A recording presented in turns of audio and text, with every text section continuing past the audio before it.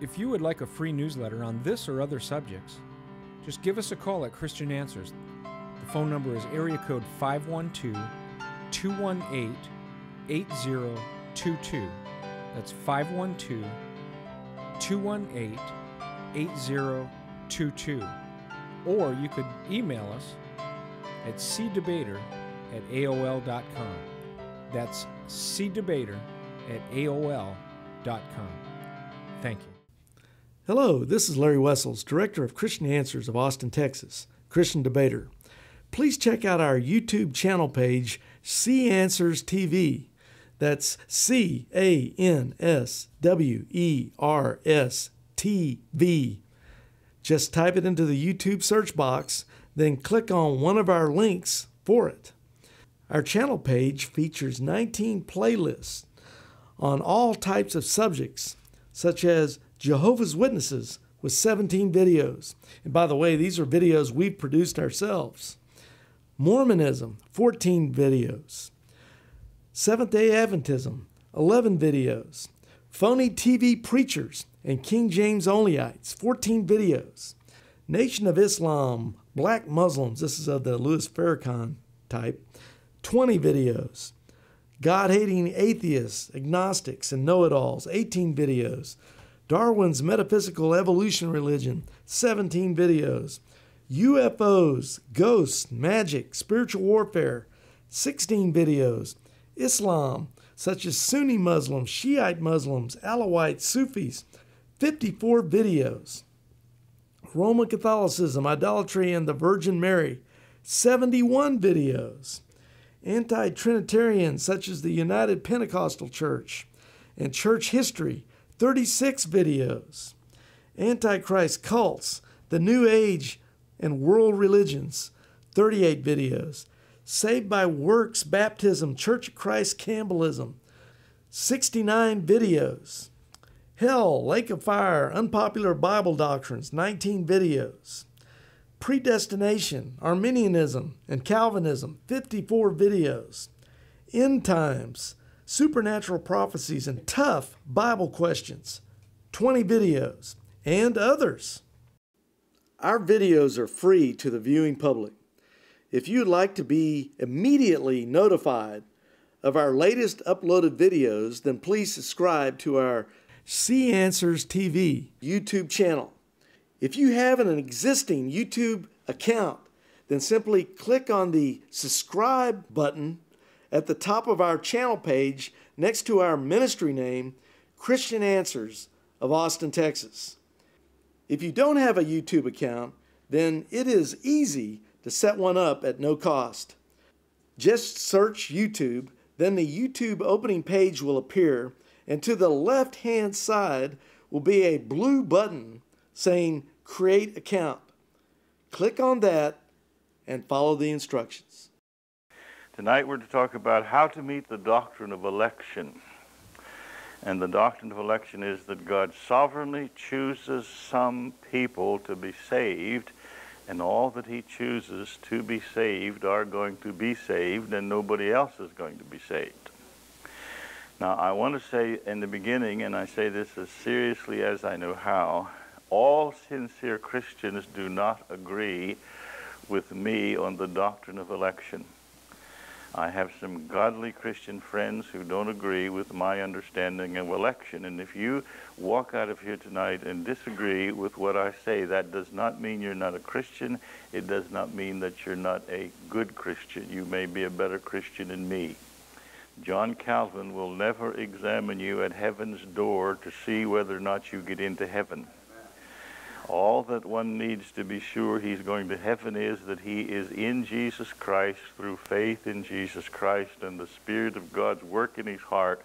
It is not our theology that gets us into the kingdom of God. And I say that seriously so that you will be able to listen without thinking we're trying to talk you out of your salvation. Now, having said that, then we must also say you have to believe something about election. If you say to me the Bible never mentions election, the Bible doesn't use the word predestination, then you're saying you don't believe the Bible, because the Bible does talk about those things. and you must understand them to mean something. Now, you may totally disagree with me and say, I don't think it means what you say it means, but you can't deny that it's in the Scriptures in some way. And when Christians just argue over this subject of election, and by the way, the word predestination means that God predestinates everything that happens. And election is the doctrine of predestination applied to the area of man's personal salvation. So the argument is not, does God sovereignly choose some people and not others? You can't read the Bible once without seeing that's a fact. So the argument is not over that. The argument is over, why does he choose this one and not that one? And the one will say because of free will, and the other will say because of free grace. For instance, when you come to the nation of Israel, nobody's ever read the Bible one time and didn't come to the conclusion that Israel was the chosen nation of God. Now, we may argue as to why he chose Israel instead of Egypt, but we can't argue over the fact that he did sovereignly choose Israel over all other nations on the face of the earth. In Ephesians, we read that we're chosen in him before the foundation of the world. We can't deny that. We can argue about what it means, but we can't deny what that says. You have not chosen me, but I have chosen you. We may argue about what it means, but the fact it is there, we must do something with it. I want to take 4 biblical examples tonight and show the right way and the wrong way to respond when we're confronted in the Scriptures with this truth of God's sovereign electing grace. The first one is 2 Thessalonians chapter 2. And this is the first correct way to respond. And if we had a text for the sermon, this would be it. 2 Thessalonians chapter 2, verse 13. We are bound to give thanks always to God for you, brethren beloved of the Lord, because God hath from the beginning chosen you to salvation through sanctification of the Spirit and belief of the truth. We have been chosen. One of the first things to do when you study a Bible doctrine is look up the meaning of the word and make sure you understand that. What does the Bible mean when it talks about being chosen? Well, if you go back to 1 Samuel, you remember where David went down to the brook and he chose 5 smooth stones. Now, when you read that, what do you imagine David did? Can anybody imagine that David looked at that brook and there were 5 stones who somehow wiggled or somehow communicated to David their willingness to be chosen? Or do you think that there was somehow that David foreknew which 5 would be willing to be put in his bag? Or do you read that and get the impression that David sovereignly chose the 5 stones that he saw would fit his purpose, and the choice was 100% in David's mind? Well, in the same sense that David chose those 5 stones is the exact same way it means that we were chosen in him before the foundation of the world. So the Bible teaches it. Now, some people say, well, the Bible teaches that our free will is what gets us salvation, and then God's predestination has to do with where he wants us to serve, but has nothing to do with our salvation. But if you look at this text, it says, we are chosen unto salvation.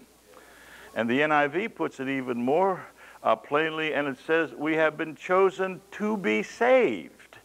So we have been chosen to be saved. I remember hearing an illustration by a Southern evangelist. He says, God votes for you, and the devil votes against you, and you cast the deciding vote. And everybody laughed, and he laughed like he laid an egg and didn't know that he did. Well, Ralph Barnard, a Southern Baptist evangelist, used to say the trouble with that illustration is the devil wasn't a registered voter in that election. And secondly, this election took place in eternity before you were born, so you didn't have a vote, and that only leaves one. A better illustration is the lady came to her pastor, and she says, I don't understand this election business. And he said, well, are you saved? She says, yes, you know I'm saved. He said, well, did you save yourself or did God save you? She says, Pastor, you know that only God can save you. Well, he said, if you're saved and God saved you, did he do it all by himself, or did you help him a little bit? Oh, no. He did it 100%. Well, he said, I have one more question. If you're saved and God did it and he did it 100% all by himself, did he do it on purpose or was it an accident? No, that's election. God sovereignly, consciously, deliberately chooses to save certain people. Go to John chapter 10, verse 14, and I want you to notice how our Lord Jesus clearly taught election. And I chose this particular text because it's in the Gospel of John, and everybody calls the Gospel of John the whosoever gospel, and rightly so. But it's also the gospel that the most clearly teaches the doctrines of God's sovereign electing grace.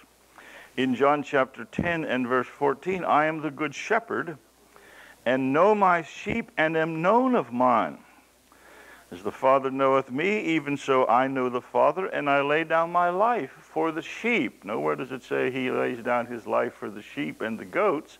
He lays down his life for the sheep. He died for the sheep and for the sheep only. Verse 16, he says, other sheep I have. They're mine right now. They're my possession. I own them. They're my sheep. Other sheep I have, which are not of this fold. I think he's referring to the Gentiles. And then he says, them also I must bring. And they shall hear my voice, and there shall be one fold. And Jesus can here speak of people who at that moment are lost. They're outside of the fold, but he can speak of some of these as his. He owns them as his sheep, and he is positively sure that these will hear his voice and that he must bring them because the Father gave them to him. He will bring them, and they will hear his voice. I don't think anybody can read this and be honest with the meanings of the words and say, Jesus did not clearly teach the doctrine of election. I learned the doctrine of election very shortly after I was a Christian. And I learned it, of all places, in the Mennonite church. The Mennonites are not famous for believing in election. I think I went to the only one in Pennsylvania that believed it. And I went to prayer meeting there. And the first night I went to prayer meeting, the pastor was preaching out of, it wasn't even a pastor, it was the farmer, a farm man who was teaching the Gospel of John. And he was in verse 24 through 27. Look that up, if you will, for a moment. And he was a good teacher. He was a farmer, and he had gotten a hold of some books by a man named Arthur W. Pink on the Gospel of St. John, and he was using that as his reference material. And these are the verses he was teaching that night, verse 24. Then came the Jews round about him and said unto him, how long dost thou make us to doubt? If you be the Christ, tell us plainly. Jesus answered, I told you, and you believe not. The works that I do in my Father's name, they bear witness of me, but you believe not, because you are not my sheep. My sheep hear my voice, and I give them eternal life. Now, as I say, this fellow is a good preacher, good teacher. He used an object lesson. He had two chairs in the pulpit, and he had two big poster boards. And in this poster board on the right-hand side, he had written, they heard and believed not. And on this poster board, he had written, they heard and believed. And I said, well, he's orthodox so far because that's what it says. You believe not, my sheep hear my voice, my sheep believe. And then he says, now why did this group not believe? And he turned the card over, and it had on it the word goat. And he says, now why did this group believe? And he turned the card over, and it had on it the word sheep.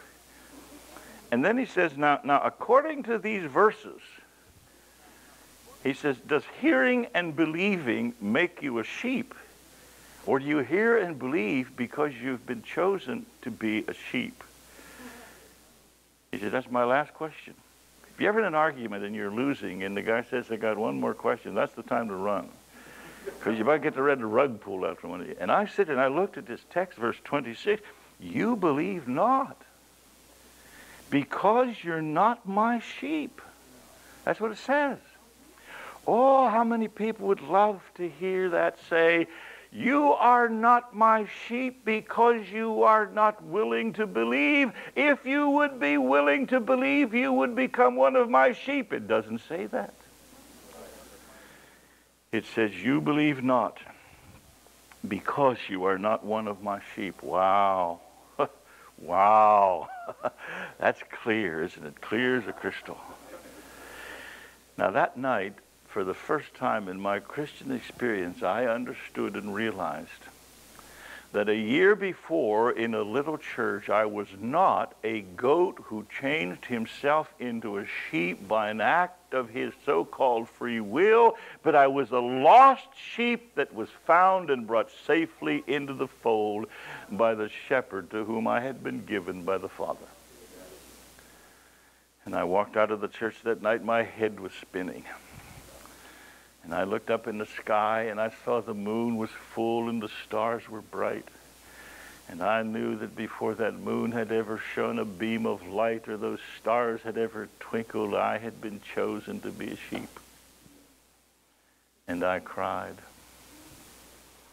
And I've cried a lot of times since that. I cried tonight as we sang that hymn. 'Twas not that I did choose you. No, no. No, no, it's the other way around. These texts clearly teach the doctrine of election. Now, one thing other before we leave this text in 2 Thessalonians, it says we're bound to give thanks always to God for you. Election in the Scriptures is always preached in the context of joy. And it's always preached to the hearts of God's people. When Paul says, according as he has chosen us in him before the foundation, he's not a theology professor in a seminary preaching abstract theology. He's talking to people like you and me.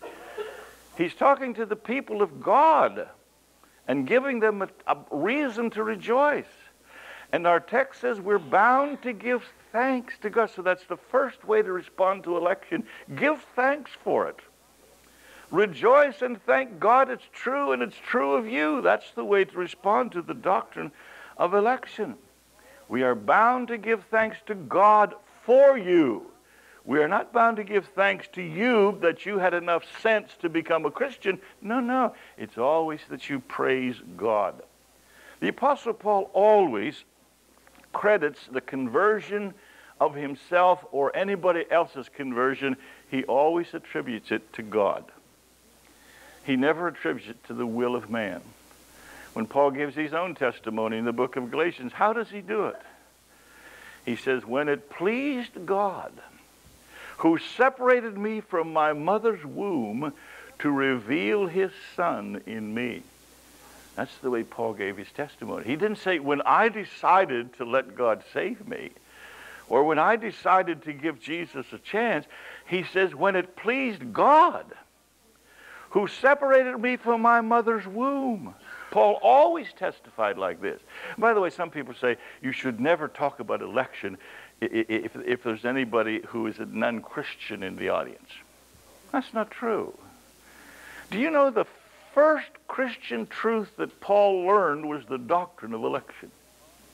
When Ananias came to him and said, the God of our fathers hath chosen you. That's the first lesson he learned. And when he said that, he was giving his testimony to a bunch of lost people.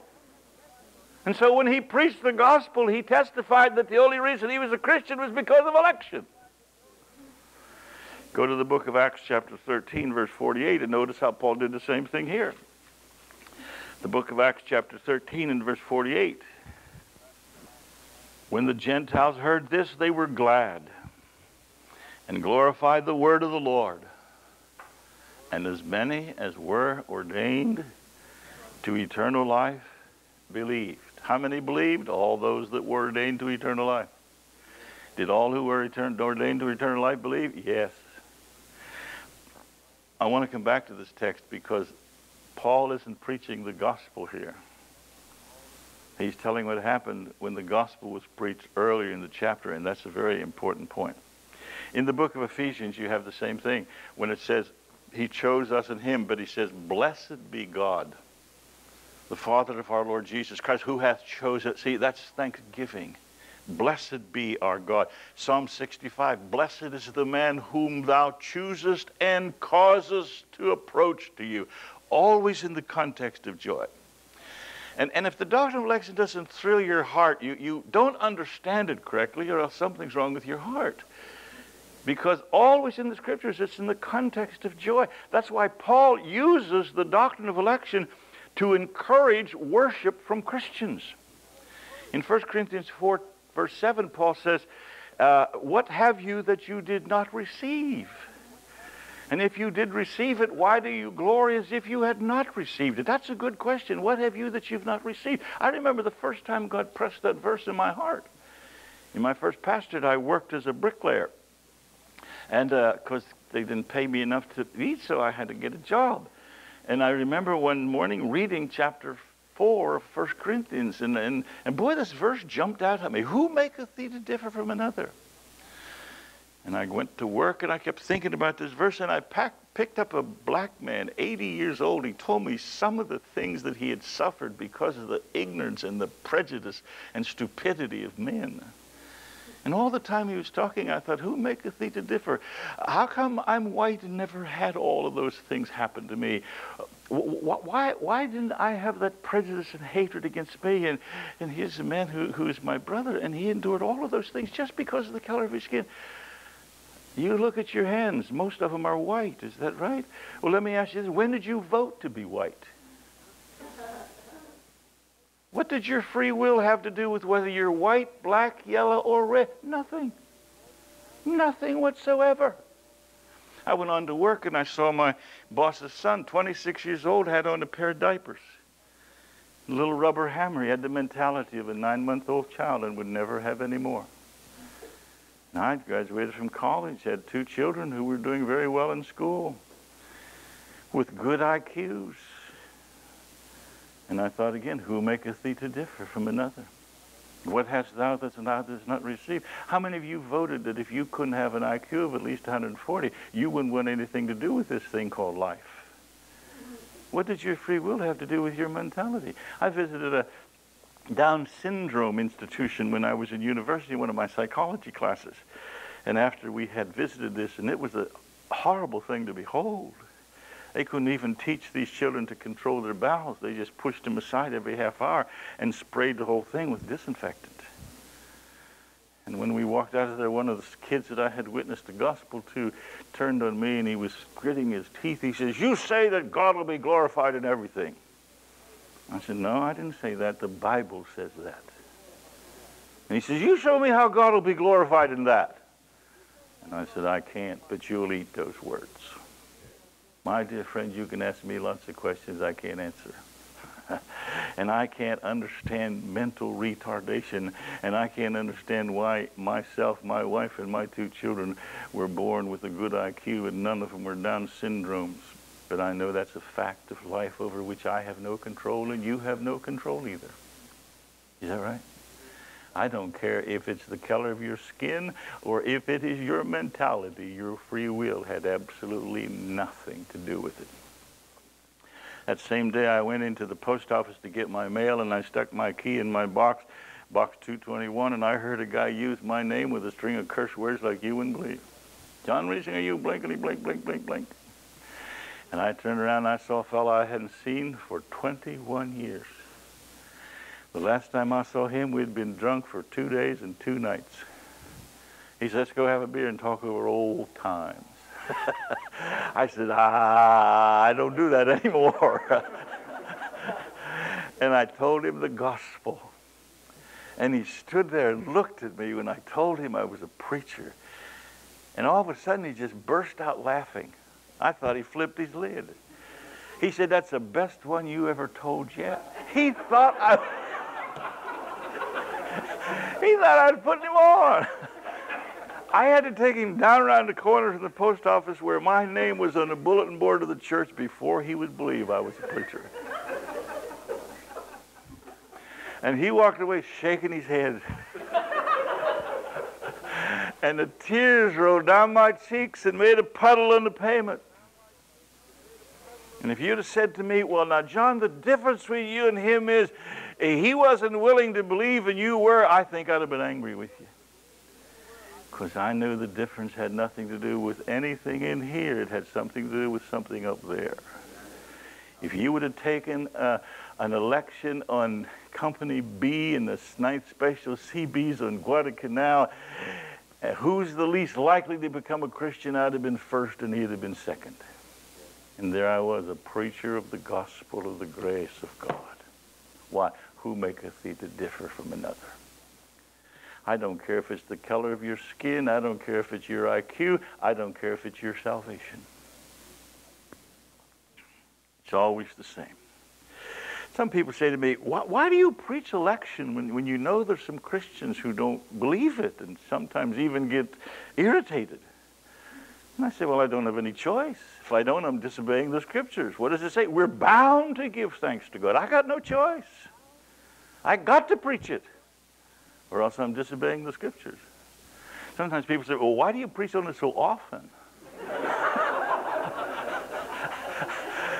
And I really don't. One time is too much for the guy who doesn't believe it. But what does the text say? We're bound to give thanks, what? Always to God. Always. I think we ought to acknowledge the grace of God in everything we do. In our music, it ought to exalt God's sovereign grace. Doesn't James say, go to now you that say next year we'll do thus and so, you better say, if the Lord will. We ought to acknowledge God's sovereignty in everything. When I was in Canada, there's a guy who didn't like the doctrine of election. He didn't like me at all. And his son got converted under my ministry. I thought, sure, that would soften him up, but it didn't. And then he started to date a girl, and she got converted. And even that didn't help. And I had the privilege of marrying them, just a lovely young Christian couple. And during the wedding ceremony, I said, do you believe that God in his sovereignty chose you for each other? And that his sovereign providence brought this day to pass? And afterwards he was furious. You can't even marry people without talking about the sovereignty of God. Why should I? Why should I not talk about it? We're bound to do it always. All right, so the first way to meet the doctrine of election is just give thanks for it from the depths of your hearts, because it's the only reason you're a Christian. It's the only reason you're a child of God. Now let's look at Romans 9. In Romans 9, you have the first wrong way to meet the doctrine of election. And this is an important chapter because it deals emphatically with two of the major objections that men have to the doctrine of election. And those two objections are, number one, it's not fair. Now, if you use that objection, I'm sorry, it's already been used in the Bible and answered. So you can't use that one. And the other one is, well, if that's true, then man's only a robot. Sorry, that one's also been used. And in the book of Romans, it uses both of these. I was up in Montreal one time with a group of university students, and a girl said to me afterwards, she says, where does the Bible clearly teach election? I must have mentioned it in the sermon. That slips out when I preach. But anyhow, I said, why don't you read Romans 9? And she had a modern speech translation. And she started to read Romans chapter 9. And she got down to, it is written, Jacob have I loved and Esau have I hated. And she stopped. She says, that's not fair. And I said, what's the next verse say? And the next verse in the King James says, what shall we say then? Is there unrighteousness with God? God forbid. And her modern translation said, you will say to me, but that's not fair. She said, that's what I just said, isn't it? I said, yes, it is. Now listen carefully. If you say election isn't fair, you're using the very objection that Paul says those who disagree with him will use. You're fighting the Scriptures. Sorry, can't use that one. It's already been used. This is an amazing text. A lady came to Mr. Spurgeon. She says, Mr. Spurgeon, Romans chapter 9, verse 13 just gives me fits. I can't understand it. He says, I know, dear, I can't understand it either. She says, I'm so happy to hear you say that. She says, when I read Esau have I hated, she says, I just can't understand that. Oh, Spurgeon says, that's no problem to me at all.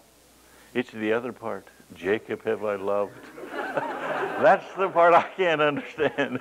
And that's the part I can't understand either. And he is. Jacob have I loved. God calls himself, it's his favorite term of the Old Testament, the God of Jacob.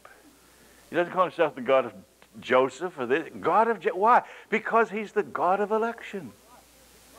But also, more importantly, if he can save a wicked heel catcher like Jacob, then no sinner can ever despair of the grace of God. If he can save Jacob, he can save anybody, even you. And that's why he puts this in here, to give us hope and to give us courage. Well, the lady went on with her reading, and she got down to verse 18. Therefore hath he mercy on whom he will have mercy, and whom he will he hardeneth. That's the kind of verse you just read and shut up and gulp. And she stopped again, and she says, why, man's only a robot. God can't hold him responsible. I said, what's the next verse say? And the next verse says, you'll say to me, why does he yet find fault? For who has resisted his will? And her modern speech translation again said, you will say to me, man's only a robot. God can't hold him responsible. She says, I did it again. Listen. If you say that election does away with man's responsibility, it only makes man a robot, again, you're fighting the Scriptures. You're using the very objection that Paul raised and answered, so you can't use that election. And how does Paul respond to both of these objections? When it says, Jacob have I loved, and he says, but then that's not fair. How does he respond? Why, he doesn't back up. He takes a text out of the Scripture, and he says, doesn't the Scripture say that God raised up Pharaoh for this purpose? And he doesn't back up at all, but shows the sovereignty of God in dealing with Pharaoh. And then when he comes to this, man's a robot idea, how does he answer that? He doesn't back up. He says, wait a minute, God's the potter, you're the clay. Can't he make of the clay whatever he wants to? That's the wrong way. Don't fight it. Don't fight it. Just bow down and accept it. Don't fight it. Henry Ironside was a great preacher, Plymouth Brethren preacher, and he used an illustration about his grandson. He had a bear rug. That was a rug made out of a bear skin and had the bear's head and the teeth, and he would put this on him and look out through the teeth, and he would chase his grandson around the house. I'm a big bad bear, I'm going to get you, I'm a big bad bear, I'm going to get, and his kid would scream. And one day he cornered him in the bedroom, and he kept getting closer and closer. The kid's screaming as loud as he could scream. And he says, I'm a big bad bear, I'm going to eat you, I'm going to eat you. And he got right up close to him. And his grandson all of a sudden threw his arms around that bear head. You're not a bad bear, you're my grandpa, and you love me, and you're not going to eat me. That's the way to meet election.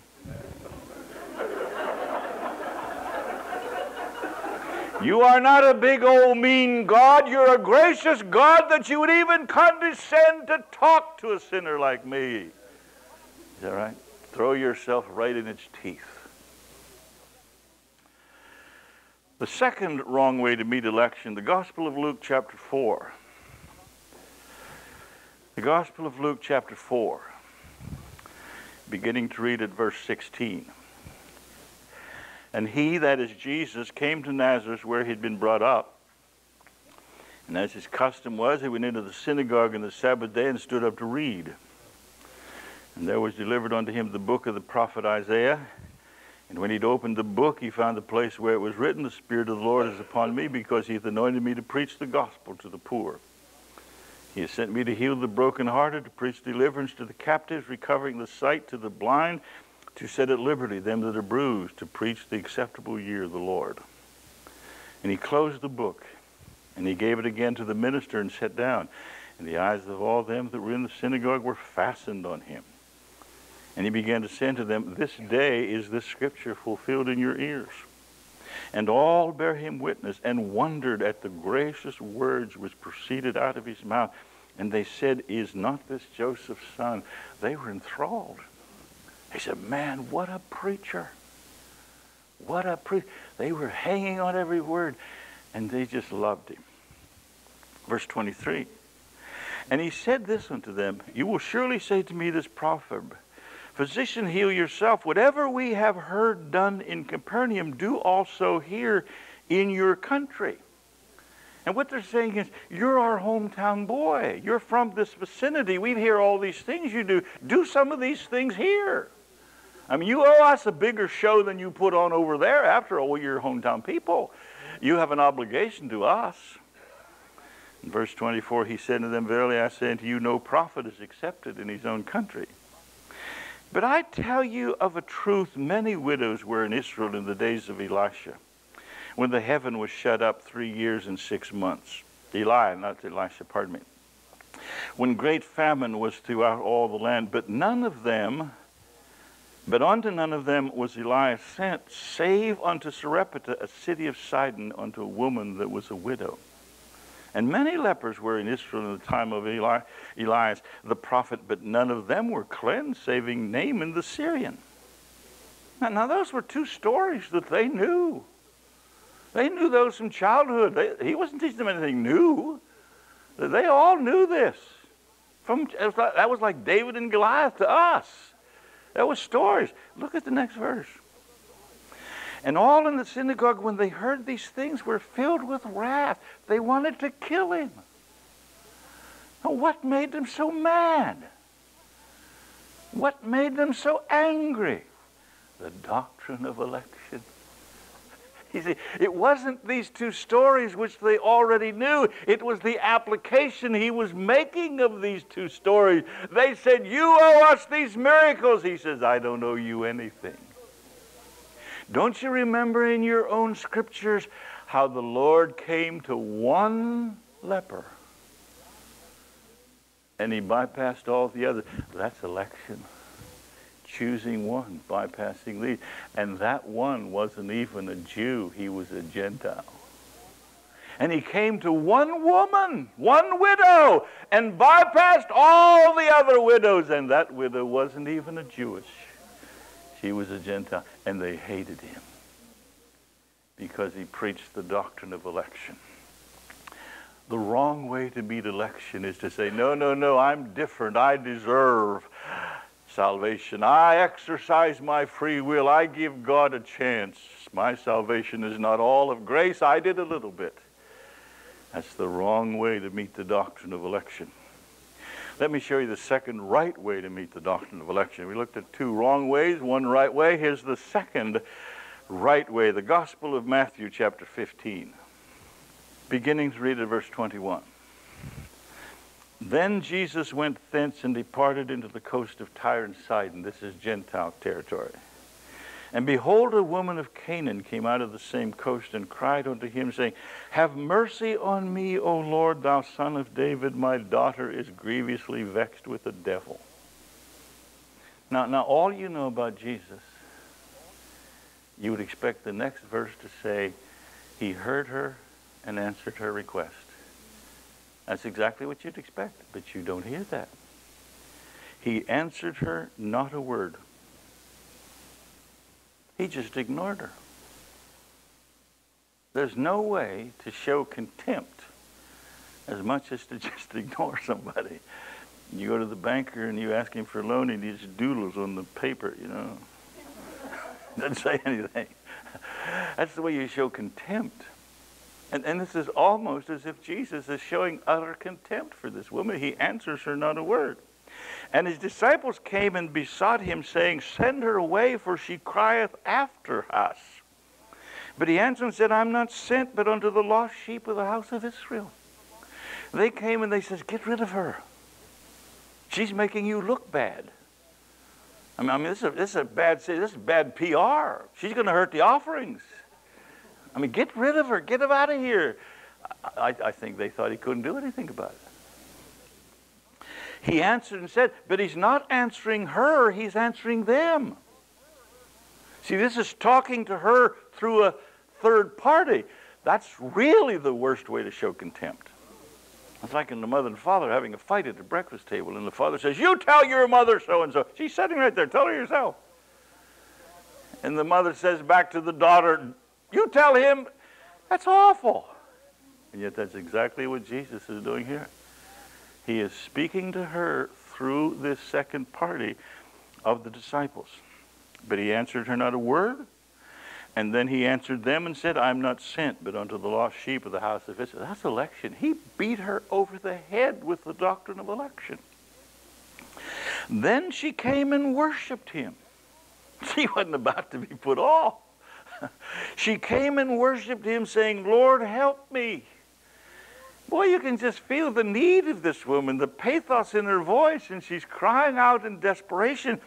And what happens? He answered and said, it's not right to take the children's bread and give it to dogs. Whew. Man, that stings 2,000 years later. This is so totally unlike our Lord. And what would you have done if that would have been you? You'd have said, well, he sure isn't anything like I heard he was. Or we might well say, nobody's going to call me a dirty dog when I'm in such pain and need. In verse 27, this is wonderful. Oh, this is one of those verses that just want to make you shout. She said, Lord, you're dead right. Truth, Lord. I am nothing but a dirty dog, yet the dogs eat of the crumbs which fall from their master's table. You're right. I'm only a dirty dog, and you are so great that all I need is a little crumb from your table. That's all I need. And he said, lady, you don't get a crumb, you can have the whole loaf. That's the way to respond to election. Just like she did, you hang on to God. You hang on to his election because it's your only hope. And when you realize you're a dirty dog that has no claim whatsoever, you use that as a basis for your appeal. Is that right? And you know something? If he turns you away, you'll be the first one he ever did. There's nobody ever acknowledged they were nothing but a dog who needed mercy that he ever turned away. But he must bring us to that place. I confess I don't understand this passage. I think it has something to do with dispensations. I think it has something to do with her as a Gentile coming and saying, thou son of David. She has no business to say that. He has to move her off of that position where she comes with nothing but her guilt and her shame. I think it also has to do with teaching those hard-hearted disciples the lesson. All that's involved in it. But the one thing that's involved in it, that woman had the grace of God in her heart because he put that grace there, and she persevered until she had a hold of God and knew that God had a hold of her. And that's what we do with the doctrine of election. We just throw ourselves right straight in its teeth. Now let me quickly cover a couple of objections to the doctrine of election and some problems with it. First of all, one of the worst things you can do is confuse the doctrine of election with the gospel. The gospel is not the doctrine of election. You can preach election without ever preaching the gospel. The gospel is believe on the Lord Jesus Christ and thou shalt be saved. The gospel is only possible as a working thesis because there is election. But election isn't the gospel. Election never saved anybody, never will save anybody, but election makes sure that some people will be saved. And it makes the gospel work, not vice versa. You remember we said in our text, 2 Thessalonians, that we're to give thanks to God who chose us to be saved through sanctification of the Spirit and belief of the truth. You must repent, you must believe, and if you don't repent and don't believe, then you will not be saved. And if you're here tonight and you will not repent and believe the gospel, you'll be lost. And you'll be lost because you will not repent and believe the gospel. We must never fail to preach the gospel and preach it with all of our strength and our being. And then we cry to God to open men's hearts. See, there's some people, because they believe election, they don't believe in the free offer of the gospel to poor sinners. I like that course, I have decided to follow Jesus. Because that's true. Repentance and faith are not the acts of God. God doesn't repent for people. Jesus Christ doesn't believe the gospel for people. You repent and you believe. And repentance and faith are the acts of men. And they're the willing acts of men. The most willing thing you ever did in your life was repent and believe in Jesus Christ. Is that right? I have decided to follow Jesus. Sing with me. Sing that chorus. I have decided to follow Jesus. I have decided to follow Jesus. I have decided to follow Jesus. No turning back. No turning back. If you didn't sing that, you're hyper Calvin. Now that's true as can be, but it's only half of the truth. See, that's only half the truth. And if we let it stand right there, we're not telling the whole story. See, I added a couple verses to that.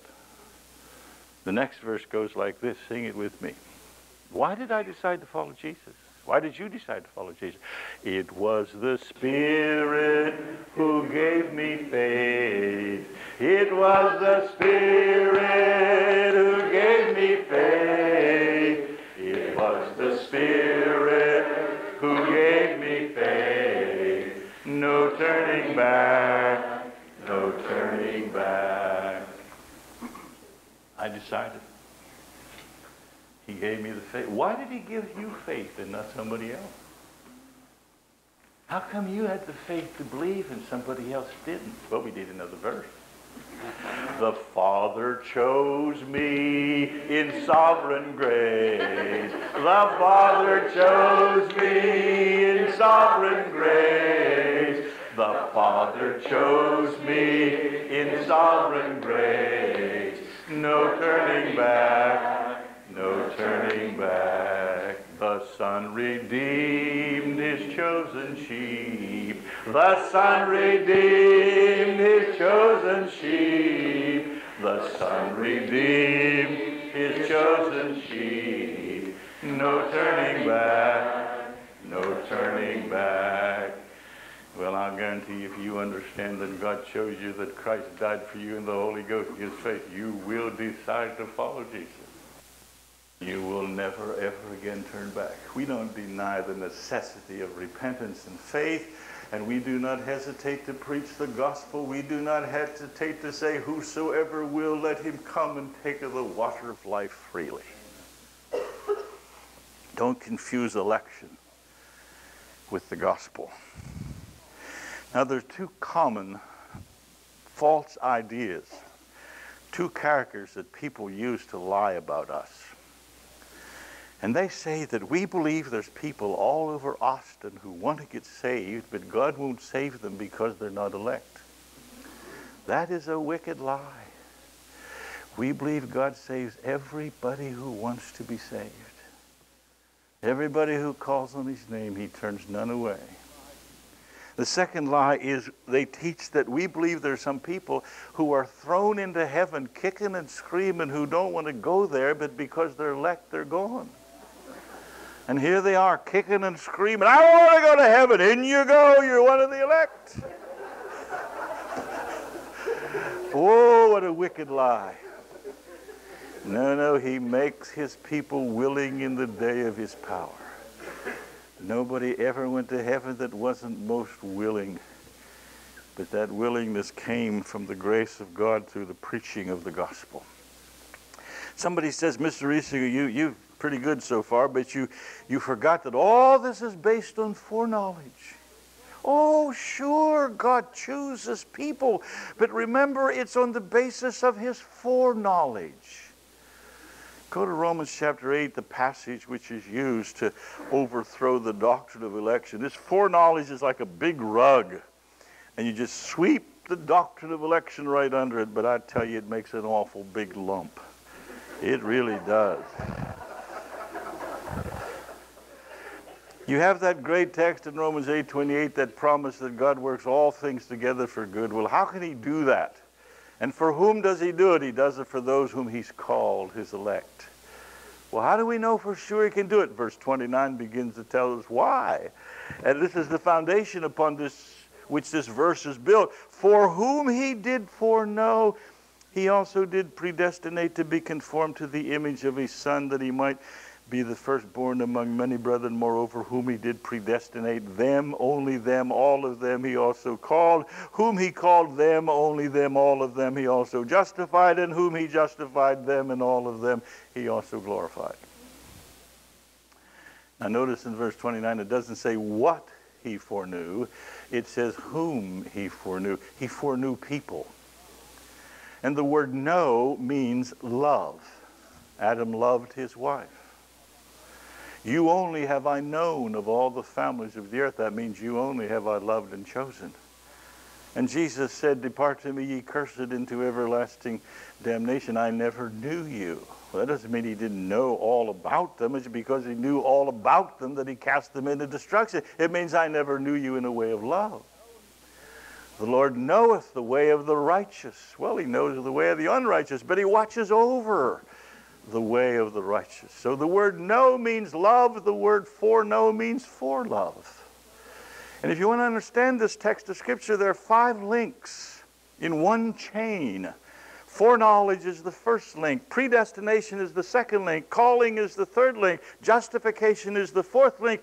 And glorification is the fifth link. That's the only place in all of Paul's epistle that he jumps from justification to glorification without ever mentioning sanctification. Not because he doesn't believe it, but when he's talking about the purposes of grace, once you're justified, glorification is assured beyond question. And if you want to understand this, go backwards and start with glorification. Who's the man who's going to wind up in glory? Why, the man who's justified from all of his sins. Well, who's the man who's going to be justified? The man who's called. And who's the man who's going to be called? The man who's been predestinated. And who's the man who's been predestinated? The man who's been foreknown or foreloved. You see it? It's important you get that calling in there, because we're taught that God calls all men, and those who are willing to believe, those he predestinates. No. We are called because we're predestinated. And in this text, everybody without exception who's called is also going to be justified. Whom he called, he also justified. You can't get in there, he called all and justified those with their free will who believe. No, all he calls without exception will be justified. You want to understand what foreknowledge means, you go over to Peter where it says Christ was foreknown. Same word. He was foreknown. God foreknew that Christ would die. Well, how did God foreknow that Christ would die? Well, he had the ability to look into the future. And he looked into the future and he says, now if I send my son, this is what's going to happen. They're going to crucify him. Well, I agree to let him be crucified. I agree that this is going to take place. So he foreordained. That's nonsense. Jesus died because God purposed that he die. He gave him for the express purpose of dying. And in whatever sense Christ was foreknown to die, in that same sense I was foreknown to believe. The foreknowledge of God is like the foreknowledge of an architect. And the man who designed this building, he had perfect foreknowledge. He looked into the future. He says, let's see, so-and-so is the contractor going to win the contract. He likes this kind of windows, so we'll incorporate them in. So he put those kind of windows in. And he likes a building this big, so we'll make it this big. And because he had perfect foreknowledge of all of the contractors and what they like and what they would put in, then he put that in his design. You say, that's as stupid as anything anybody ever said. Well, of course it is. You know why they have this kind of lights? Because that's the kind that somebody designed to put in here. They're not here because somebody has foreknowledge of what somebody liked. They're here because that's what somebody purposed to put in here. Is that right? And it's that sense that God has foreknown the church.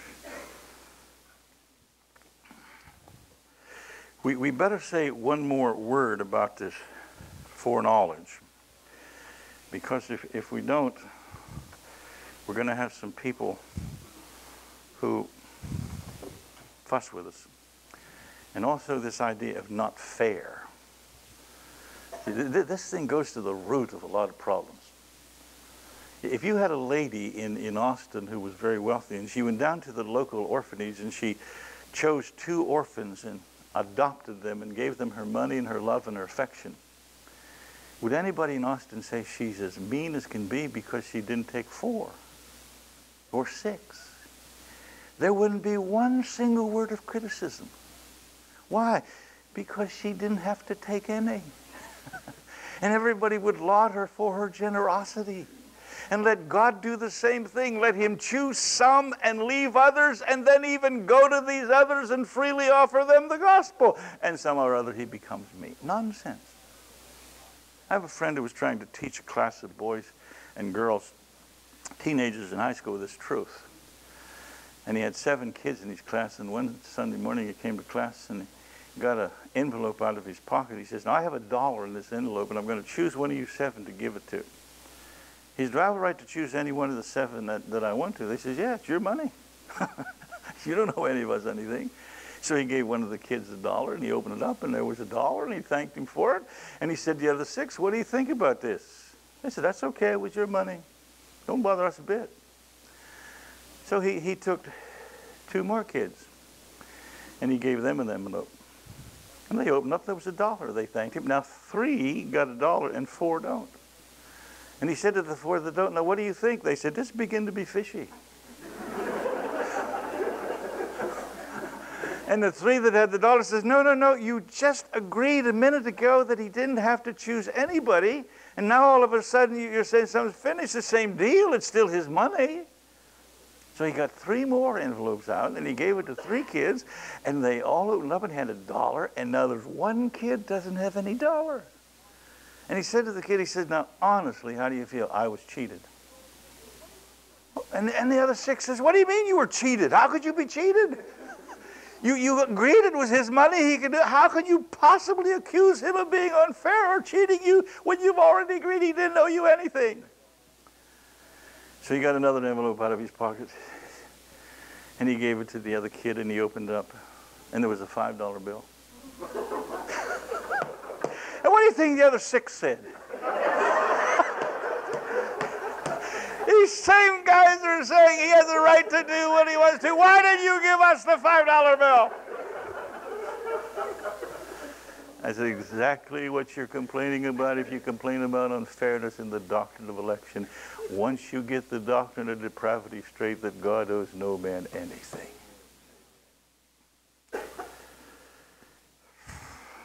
I better finish. It has gone too late. I'm sorry to keep you for so long. But this is the last night of the conference, so we can get away with it.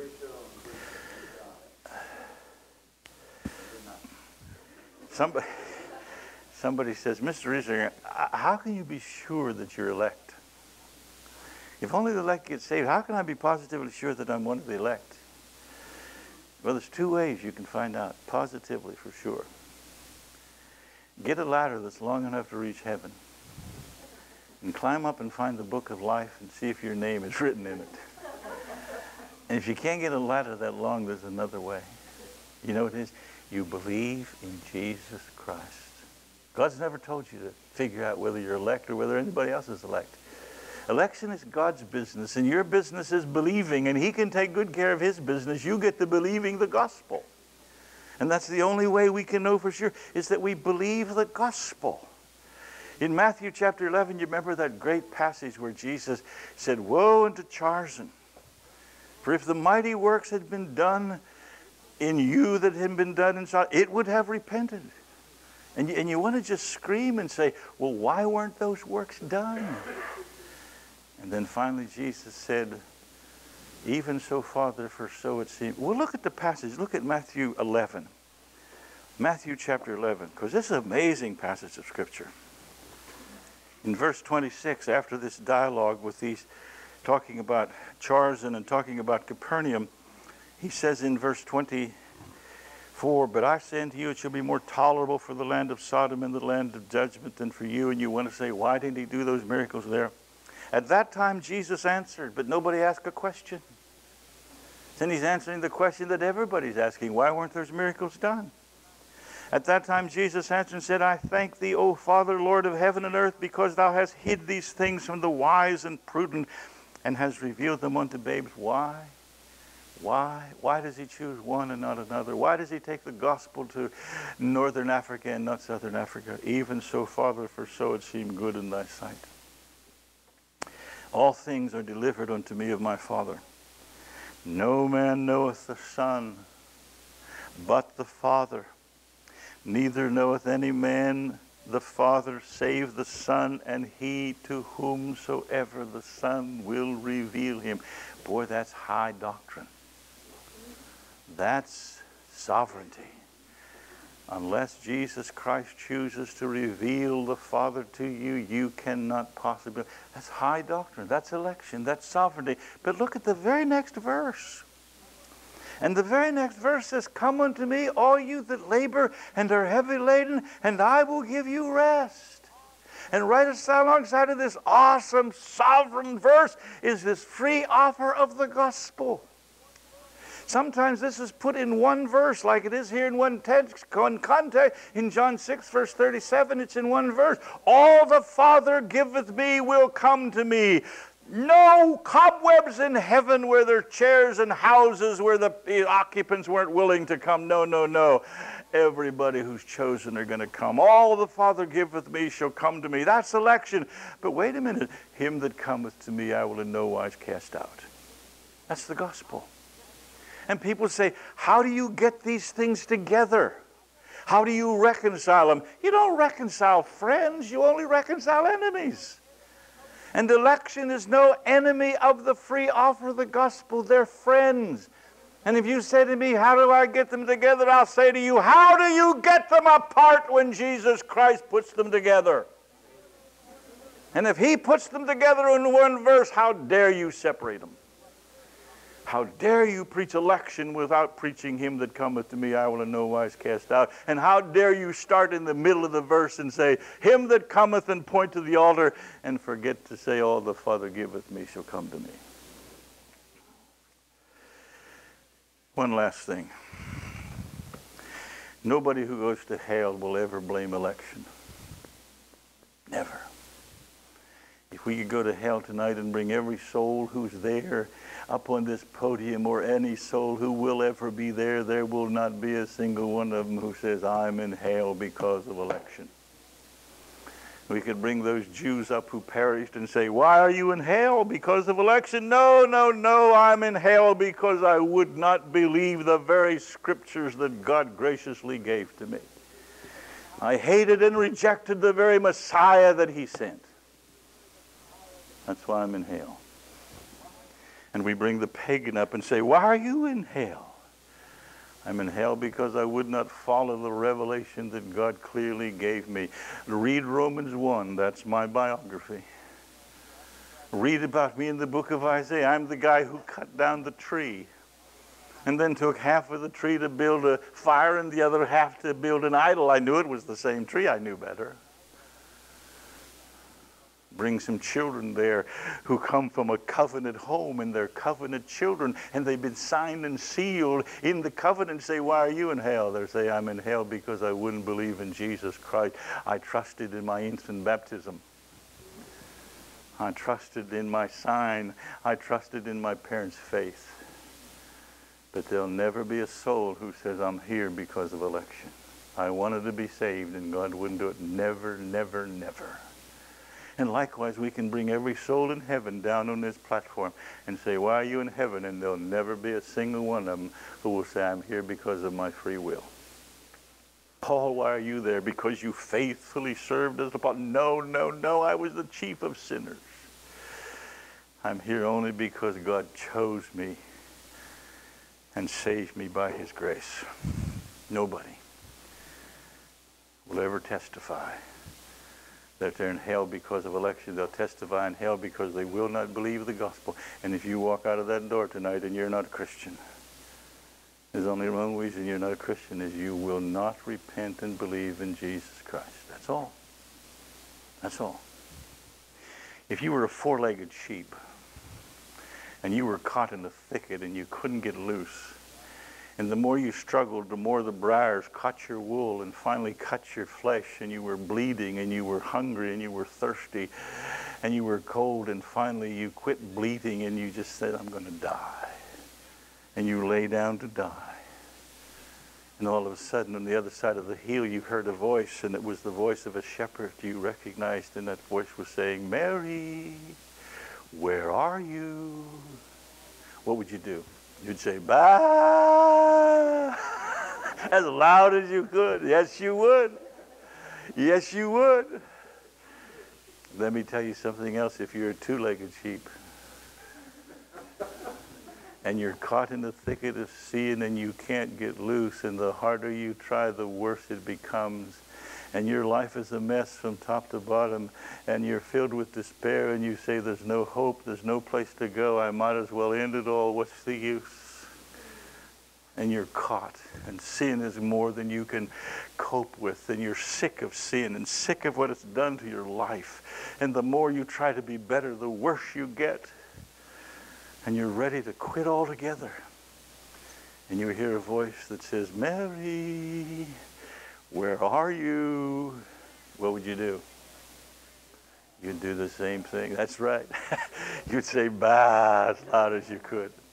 And my dear friend, if you really are a sinner who hates sin and you're sick of it, and you want to know God, and you want to know truth, and you want a reality, you know what you'll do? You'll say, Lord Jesus Christ, I'm over here, and I'm in sin, and I'm lost, and I can't do anything about it. I can't help myself. There's no place to turn. The harder I try, the worse I become. Is there mercy for me? Is there mercy for me? Lord Jesus, save me. And he'll be at your side, and he'll heal the wounds, and he'll put you on his shoulder and take you back to the fold. And you'll rejoice in the assurance he'll never leave you or forgive you for the rest of your life. My dear friend, if you walk out of that door and go to hell, you're going to do it with the gospel in your ears. If you perish, you're going to perish with the voice of a preacher pleading with you to trust Jesus Christ, telling you about a Savior for sinners, a Savior that a sovereign God graciously gave so a sinner like you could be saved. You'll perish with the gospel in your ears. And you'll never blame election. You'll blame your own heart because you chose to be your own God. And you wasn't going to listen to anybody but yourself. Oh, may God be gracious and open your heart to receive Jesus Christ even tonight. Let's pray. Our Father, we thank you that we have a gospel to preach. It's not something we made up. It's not just a good idea. It's not just good psychology. It's the gospel. It's the gospel that reveals the righteousness of God. It shows how you can be a just and holy God and not deviate from any of your laws or principles, and in spite of that still save guilty sinners like us.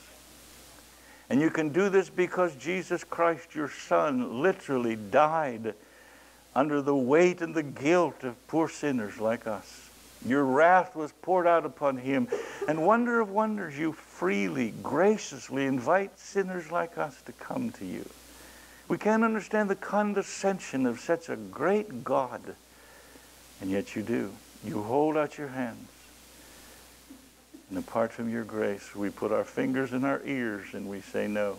Oh, God, be gracious and take the gospel and seal it past the ears into the heart of hearts. Our children, we cry out to thee, oh, God, make them see the awfulness of sin and bring them to believe in a mighty Savior. And we will praise you for all you accomplish for the rest of our life and for all eternity. We will sing of your electing grace. For Christ's sake, hear our prayers. Amen. Check out our websites, BibleQuery.org. This site answers 7,700 Bible questions. HistoryCart.com. This site reveals early church history and doctrine, proving Roman Catholicism is not historically or doctrinally viable. MuslimHope.com. This site is a classic refutation of Islam, a counterfeit religion created by Muhammad. Free newsletters are also available.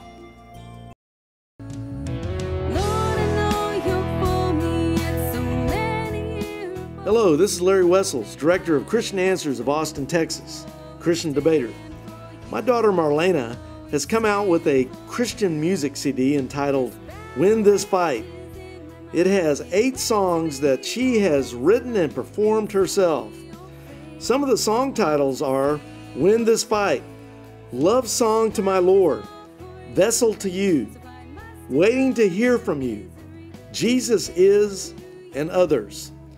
YouTube viewers can listen and see Marlena's music video, Jesus Is, right now free. Just type Marlena Wessels, MarlenaWessels, in the YouTube search box and click on her video on the page that comes next. If you would like more information about getting a copy of her CD, just email us at cdebater@aol.com. That's CDEBATER@AOL.com. Or give us a call at 512-218-8022. Thank you, and may the Lord bless you and yours.